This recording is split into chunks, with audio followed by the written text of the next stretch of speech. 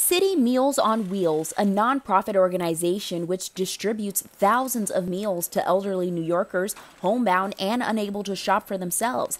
This week, the organization unveiled its new warehouse facility in Hunts Point. We are here packing Citymeals emergency food packages, 4 meals going out to 20,000 older New Yorkers, homebound elderly, to make sure they have food on the shelves in advance of harsh winter weather. The new facility enables Citymeals to expand to crucial efforts to deliver weekend, holiday, and emergency meals to more than 18,000 elderly New Yorkers across the 5 boroughs. Citymeals is feeding people in all 5 boroughs, making sure over 20,000 older New Yorkers have food brought to their doors when they need it. And the pandemic really brought to light what we call our hidden hungry. They are behind their closed doors.